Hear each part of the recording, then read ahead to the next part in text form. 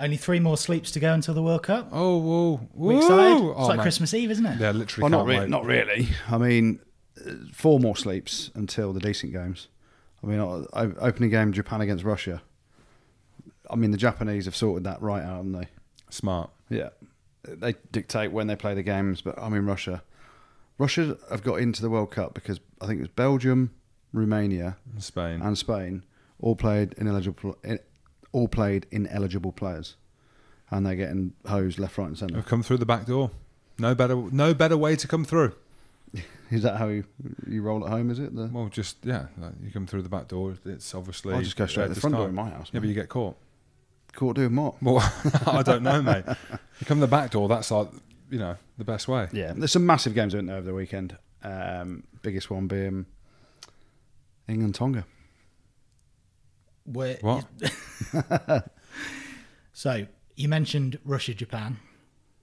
Not particularly interested in that one. I am. Really? You are? Yeah, Go I've been waiting for the World Cup for ages to come round. It's come round. So I'll be in Scotland hunting. I don't know what I'm hunting. I don't know if people like hunting. We'll find out if I like hunting. But I'll be up there watching it. I'm looking, mate, it's the opener. It's like the Olympics. You watch the opener, don't you? Or not? You're not feeling it? Japan, Russia, isn't it? I mean, reality is, yeah, it was great to see the opening ceremony. I think you always want a decent big game in there. Like, why don't Japan play Scotland and get the upset out of the way? Oh, here he is. I think because they want them last up Yeah, after a yeah, 4-day turnaround yeah. to increase their chances of winning. Smart. So which game are you looking forward to most, opening weekend? The big game, obviously. Well, there's 2 huge games, really, in terms of dictating how the pool stages go. New Zealand, South Africa being one. Both of those teams are coming out of the group whichever way, but New Zealand are under a lot of pressure, I think, because people are looking at them as they had their biggest ever defeat to Australia a few weeks ago. They've struggled against South Africa over time, over the last couple of years. And if South Africa lose that, it doesn't really matter, I don't think, because they'll just go through and qualify, and then they'll be on the perceived easier half of the draw. No. New Zealand have to win it because they're defending champions over the last 2 tournaments, and people are looking at them to make a statement. But the other big game, obviously, is Ireland dominating Scotland. No team has won the World Cup having lost a pool game. Does that matter? Oh, mate, you bring it. You absolutely bring it. These are stats that Andy Rowe just doesn't bring. No, so no teams won it having lost their first game. Having lost a pool game. So Joel Stransky said last week that he didn't think it really mattered. I'm kind of with him a little bit. And that's an interesting fact that you said, producer Tim, that no team has ever lost a pool game and won the World Cup. That might happen this time round because either of them could win and either of them could go on to win the World Cup. So, I mean, it's interesting. A lot of people talking about New Zealand. And again, I'm one of those. I've seen vulnerabilities in their team, probably for the first time in any World Cup that I've taken interest in, and probably the 2 that they've won, is not knowing how they're going to go. Who's going to be on the wing for them. Their star players are usually wingers. Rico, I can't say his name, Rico Ioane on the wing. Hasn't been in great form. Obviously, there's talk of will Bowden Barrett step back up into 10.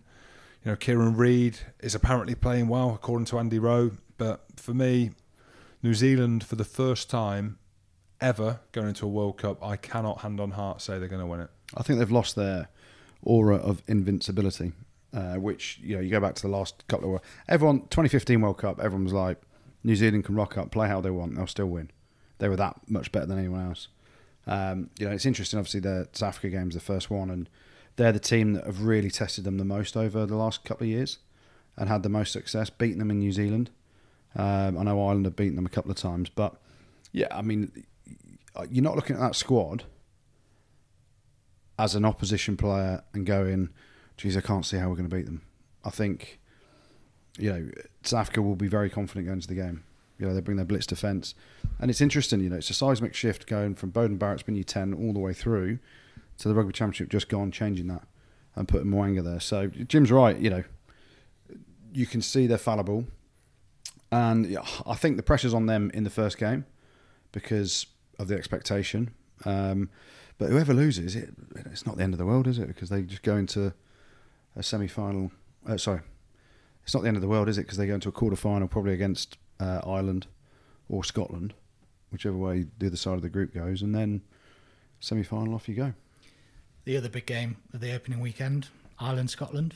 Mate, we just FaceTime John Barkley. We No, did. sorry, he FaceTime us actually. We were in Nando's just eating, basically, as you can imagine, copious amounts of carbohydrates. Salad.